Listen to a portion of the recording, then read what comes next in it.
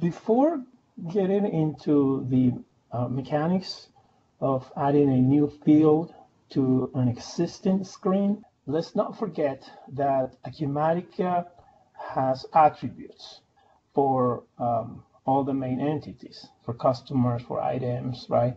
For all different kinds of things, right? So my recommendation is that before you add a field to the screen, see if the attribute functionality can provide what you need.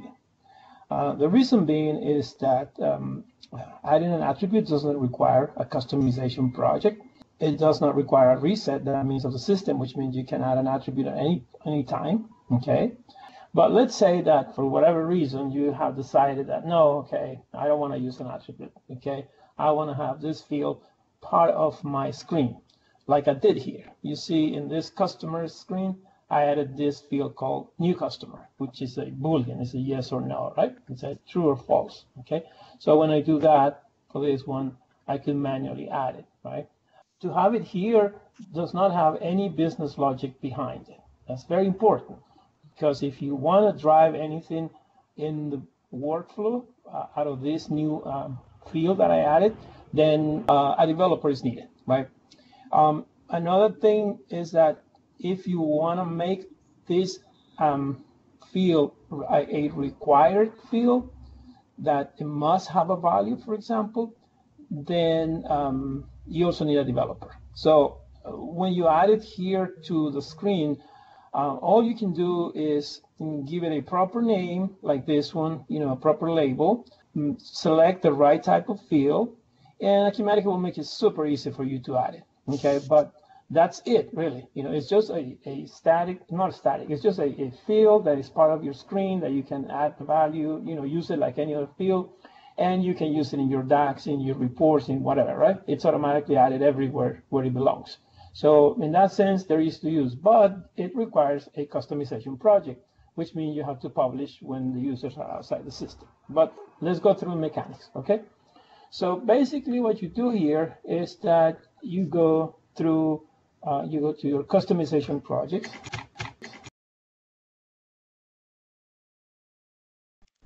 Okay, and I created a new customization project here. You can give it any name you want.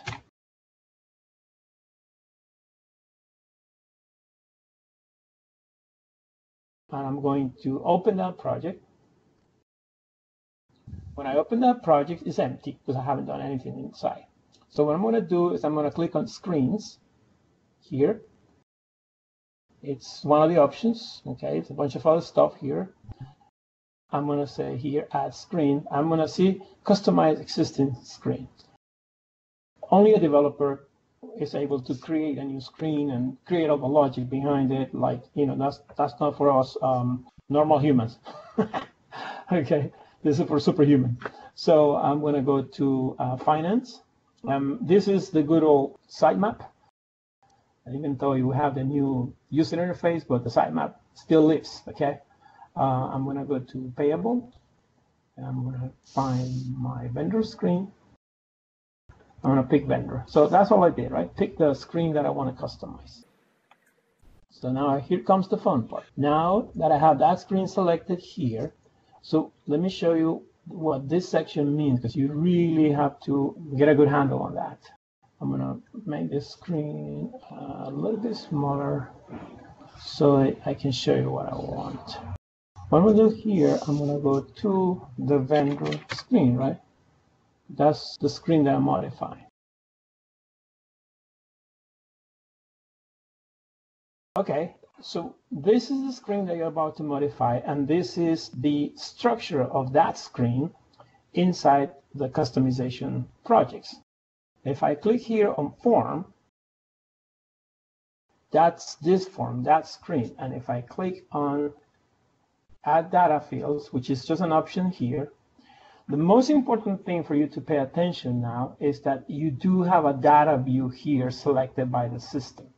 These are the DAX that are being used by the whole screen. Obviously, the screen uses more than one because it has one for the overall vendor information. There's other DAX involved when it comes to payments, to purchase settings, to locations, all of these working together to give you that screen, right?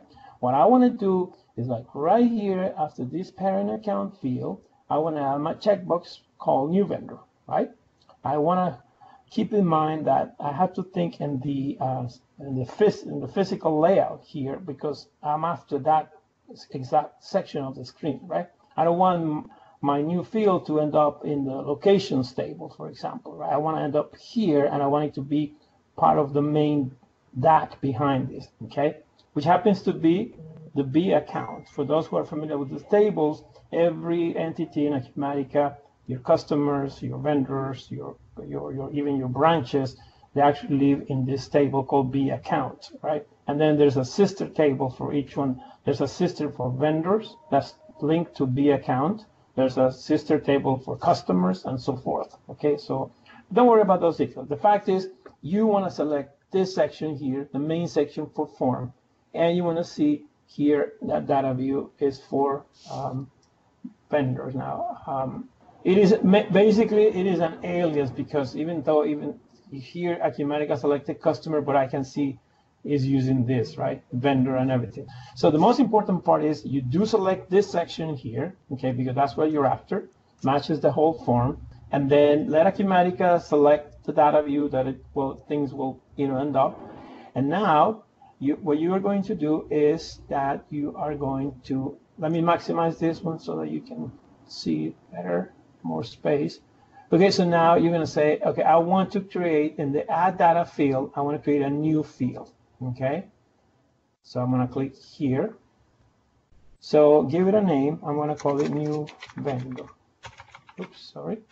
And when I tab, see what system is going to do. Give it a few seconds. There you go. This is the field name. Okay, Acumatica will always automatically add this USR user new vendor. Now this is your display name. This is what you're going to have as a label. Make sure that you get it right from the first time, right? No typos, no nothing, right? Otherwise, you gotta go back and okay. I wouldn't recommend to try to fix it. This takes a couple of extra steps. Okay, now this DB table column, leave it as is. Don't change that. Now here is where you decide what kind of field you're gonna have there. It's pretty much the data type. So you have string for text, int for integers, Boolean for yes or no, which is what I want to use. Decimal for decimal numbers, right? Datetime for datetime, and these GUID I don't use. Don't even ask me. So right now I'm going to pick Boolean because this is the yes or no or true or false section, right? So I'm going to say OK. So when I do that, if I go to the bottom of this list and when I have a warning message that says, okay, fine, you created a new field, but before you can use it, you have to publish this. So I'm going to do that. Publish current project, and obviously users will be probably kicked out of the system. You gotta be 100% alone here. See, it's updating the B account data access class. Starting the website. We're good. So I'm simply going to close this one. Okay, and I will refresh my screen so I get the latest status of my customization screen. And I'm going to go back to where I was, select the form, select the add data field section, and go down here, and now you see user new vendor. Okay, it's now here, it's valid, but it's not part of my form yet. Okay, I only have it in my DAC. So to put it in the form, this is where you want to be careful so that you don't waste time. Okay, if I expand that, you see this vendor ID, vendor name. This is this section, right? You go to status, you go to column, okay, and this vendor balance is here. All these fields, they match that. But I want to put it under general info right after this. So basically what I'm doing is I'm finding that area here, and it's in this section. Okay, there you go. It's general info, you see?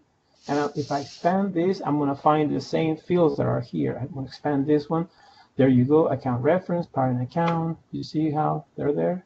Okay, this other is group account. Okay, so how about if I select on this account reference number, okay, parent account, here's parent account. Okay, what I'm going to do is that I'm going to select here the exact field, okay, which is where I want to put my new control. The control is this, okay, control is the screen element that allows you to have data in the system, right? So I select parent account, and then I'm going to select this field, the one that I want to add, and I'm going to say create control. By me selecting this here and this here, then Acumatica is going to put this one right underneath. Okay, so now that I have it, okay, I'm going to save it, and I'm going to preview the changes. Very helpful, because then I can make sure that I put the field where I want it. Data-wise is correct, but I want to put it in the right place in the form.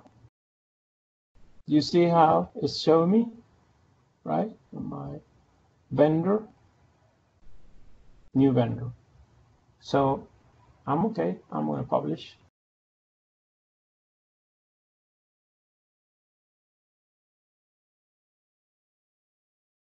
And here's our form updated, as you can see here, right? Here's I'm in the vendor, and now I have this field here, new vendor.